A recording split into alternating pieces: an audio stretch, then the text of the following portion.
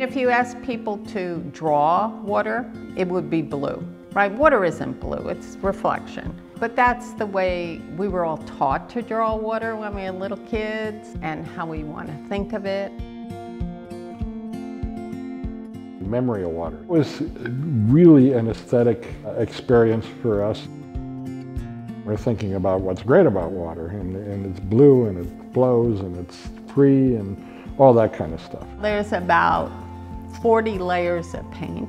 It was not an easy painting to make because we wanted it to flow and look like water moving. I guess this is the secret of the painting, is that if you look at it, you see all this water springing up. Well, you can't paint that. So it was painted upside down, and the things that are springing up are really drips. We slowly are evolving what we're knowing, our intimacy with water in a way.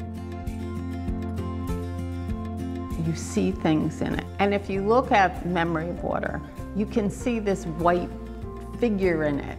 Some people see an angel, some people see maybe a fish. It's very amorphous, but that is something about water.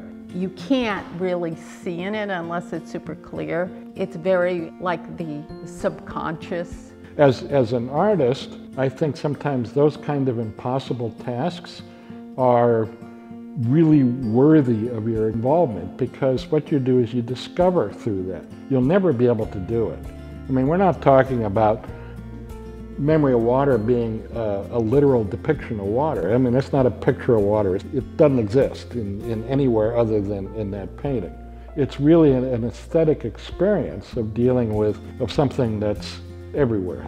I mean, every generation wants to go back to the way it was when they were children.